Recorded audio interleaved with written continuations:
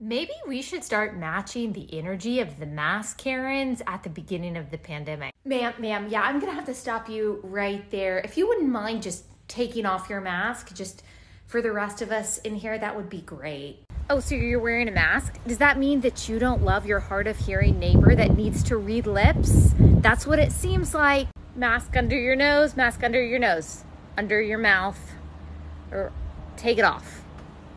There you go. You don't like to be filmed in the store, huh? Why don't you take off your mask then? Then I'll stop filming you, okay?